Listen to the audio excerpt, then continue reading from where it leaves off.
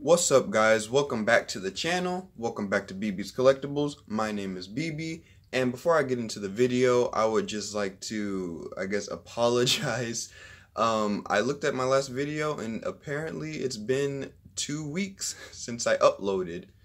The reason for that is because my school this past week was my final exam week, so I've been trying to, devote my time to studying and trying to pass my exams. I just took my last exam today, so it's over. So from now on, I'm going to be trying to, upload, if not daily, every other day. Especially now because I got spring break coming up next week, so I'll be able to upload more and make more content for you guys. But yeah, I just wanted to say I'm back. So today I have for you another Marvel Legends action figure review. I have the Hand Ninja. And the Hand Ninja, this is actually the last figure in the Stilt Man Build-A-Figure wave until we get to finally review Stilt Man. So that's really exciting. But yeah, you can see him right there. And I really like the coloring of him. But before we get into the figure, let's take a look at the box. Got right there, Marvel's The Hand Ninja. Got this awesome shot right here. I love the green eyes right there. On the back, you can see another shot of him. There's a little bio right here. Skilled in martial arts and espionage, the ninjas of the hand are a force to be reckoned with. And you have here the other figures in the wave, which I have already reviewed. The next video will be this guy right here. Again, another nice shot of him. The green eyes with this red looks really nice. Nothing at the top. It says Stilt Man Build-A-Figure wave right there. And yeah, so this guy is really cool.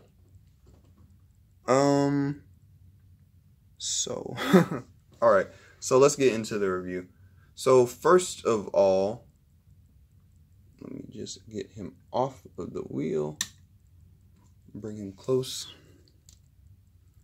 so we can kind of get a look at him before I get into this. And I love the coloring on him. Looks really good. Let's give you a little spin around. So first, as always, that's an awkward pose he's in right now.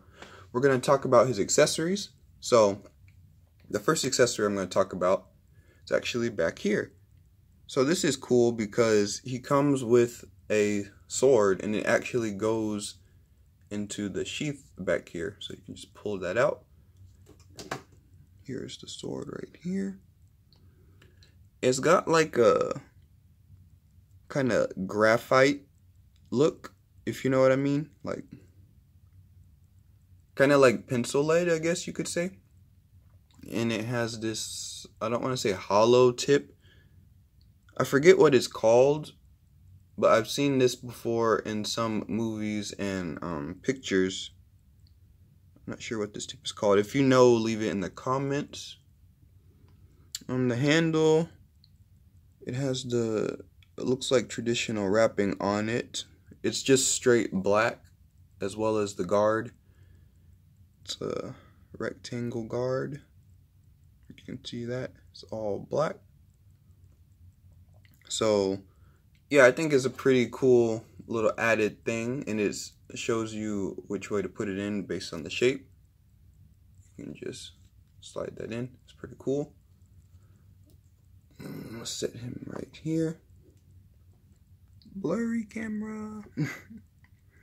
The next accessories he has are these dual commas.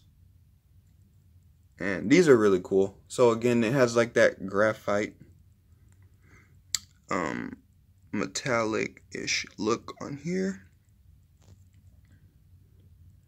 And the handles are black. They have a little molded wrapping design in the middle section. You can kind of see that. And yeah, they look pretty cool. I'm glad that they did give us some weapons. And the last accessories, excuse me, the last accessories that he has are these open-ish hands. Because as you can see, he does have his fisted hands on. Well, they're like semi-fisted. And he has these, I don't know what you really call these, like martial arts looking hands. Like, you know what I mean. But yeah, that's it for his accessories. So let's get into his articulation before we talk about aesthetics and whatnot. Okay, so head movement. You can look all the way over there. Look all the way over there. His head does spin. He can't look down. Oh, that's out of frame. He can't look down because of this hood. And he also can't look up because of the hood. So that's a bit of a problem. Arms. Take all the way out like that. He has a bicep swivel. Just about double jointed elbows.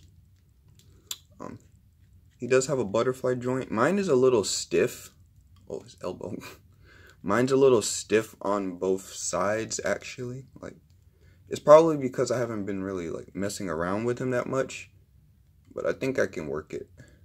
The shoulder has good range of movement though. The wrist hinges up that far, down that far. Now his abdomen. Let's see. You can go forward about that much. Back about that much. And I think there is a ball joint in here, and then there's also a hinge part right here. So he can move his torso a little bit, so that's pretty good. Now the legs, they can go out relatively far. It's not really hindered by this part of his gi, because this is a nice, soft, and pliable plastic. He does have his thigh cut right there. Double jointed knees, which is always nice. He does have his little boot cut right there. His ankles, they go down that far and not up at all. And his ankles do pivot very nicely. So that is just about it for articulation. Now let's talk about my favorite thing about this figure, which is the aesthetics. Now, aside from the colors, because I really love the colors, I love how these wrinkles in his gi look. Like almost every part of it has these nice wrinkles in it, and that's actually, like, let me get the box.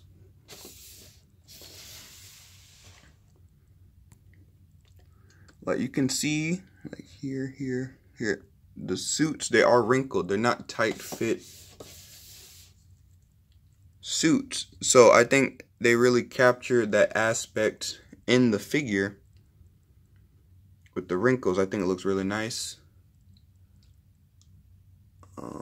I like the color. The overall color is really nice. And I like these. I don't know what this color is. I want to say maroon. But I like how the majority of the suit is the red. And then you have, like, right here, the mask and the cap. And the inside, the, what are those? The forearm guard part. As well as the shoes and the shins is that nice maroon color. It's really nice. And these little ropes, I think this is to keep the suit close to the body. That's what it looks like on the picture. But yeah, it's a really nice looking figure. The only really, like, things I have a problem with, I guess you could say, is the piece that holds the thing for the sword is very loose.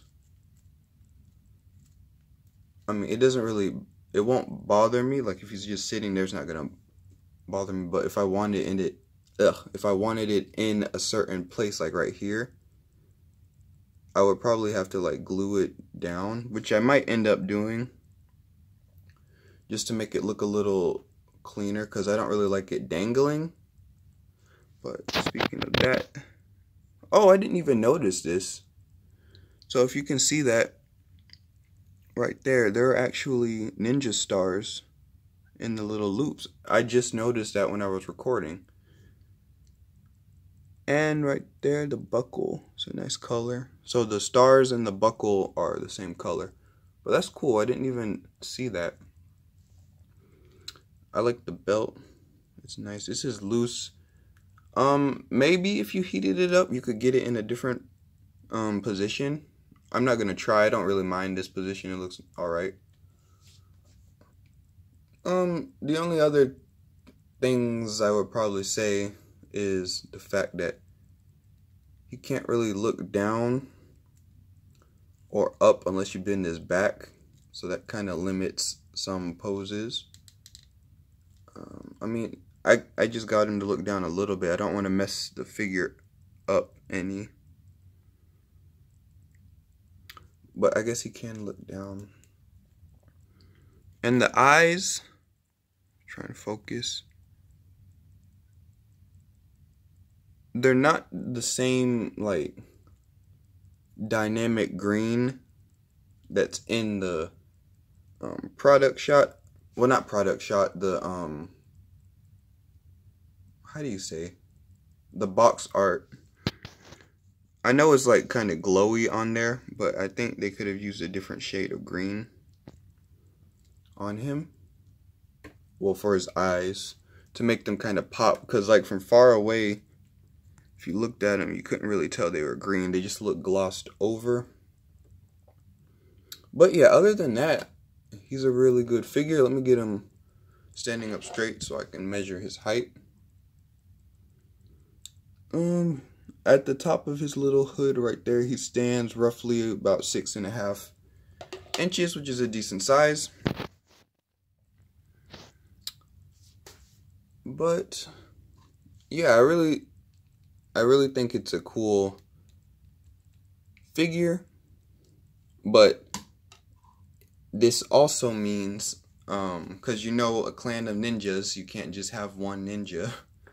So at some point, whenever I am able to, I will be getting at least 4 more of these.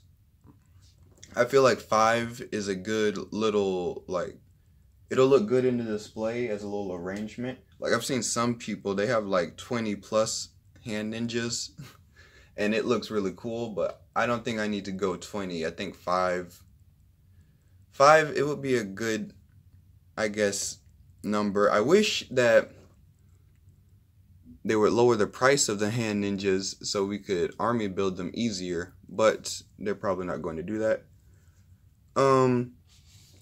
Another reason I would want to is because if you didn't know, with the Stilt Man wave, the hand ninjas come with Stilt Man's legs. So if you get more hand ninjas, you can actually add more legs to the Stilt Man, and you can make him super tall. Like, I've seen some people, he's all the way up to the ceiling, which is a little ridiculous, but it's cool because he's Stilt Man, and that's what he's supposed to do. But yeah, so I might get 5, because then I could have them in like a group, and I think it'll look pretty cool. Let me know what you guys think in the comments. But yeah, that is going to be it for this video. Thank you guys for sticking around while I've been absent. I've been seeing some the increase in some viewing on my content, and it's a really good feeling.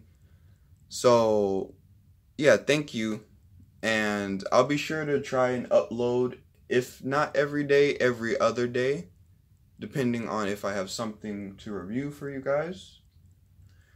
But yeah, that's going to be it for this video. If you haven't already, be sure to leave a like, comment, and subscribe, and also hit the notification bell. That way you are notified each time I make a new video. Thank you for tuning in. Thank you for watching. My name is BB, and I will see you in the next video. Peace.